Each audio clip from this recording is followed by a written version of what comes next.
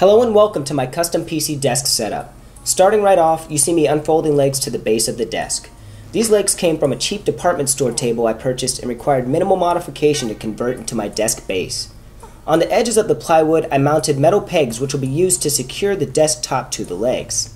Shortly after, I'm going to bring my monitor stand out and put it in place, but long story short, I hurt myself making this monitor stand. I ended up stepping on a rusty nail that I had to get a tetanus shot for, and I was bitter, so I said I'm going to make use of that cheap wood right there. Next up, I'm bringing out the PC desktop. This is the cornerstone of the desk itself, and what you're seeing is I'm aligning it with the metal pegs that I had put in place. I've drilled holes at the bottom of the desktop itself, and as you see, once it's aligned, it's going to slide right into place as like a socket. Next, what I'm doing is I'm putting a center support beam which is going to serve two purposes. First of which is it's going to be a conjoining midpoint for my two plastic inserts which are going to serve as the front of the desk itself. Secondly, it's going to be a backup support beam for the center glass of the top of the desk. What you see now is me screwing in the hinge screws which are going to lock in the metal pegs that I was talking about that are locked in for the desk. There's 4 of these total, and once they're turned by about a half turn, they're locked in place and that desk isn't going anywhere. I thought this was an intuitive design and it turned out working out really well.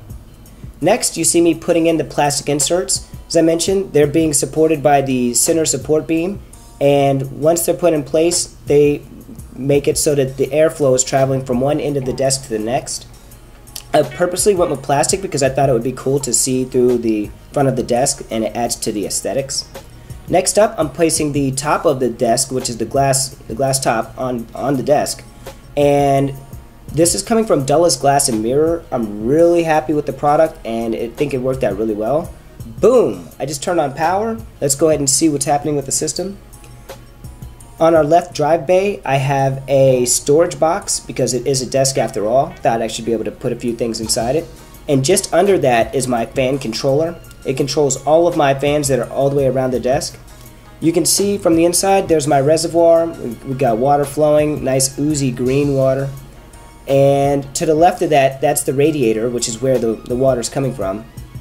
And as we look from left to right, you can see my water pump, there's my motherboard, and there's the intake fans on the far right of the desk. Here we have our second drive bay, which has our power and reset button, our extra multimedia functionality, and our DVD drive. And here on our far right, there's the outer view of the intake fans. This is where the air is traveling in and it's passing from right to left of the desk. Now we have an overhead view of the desk. As you can see, the glass adds such an elegant view. Even with my shoddy wood job, you can see that it's a nice looking look. It's pretty cool. And you can see a better overhead view of the radiator right there. The radiator is of course the exhaust point. That's where all the air is passing through to keep my CPU cool. Nothing fancy going on with the system itself, but basically this is my desk setup. Hope you enjoyed watching, and if you have any questions, feel free to ask.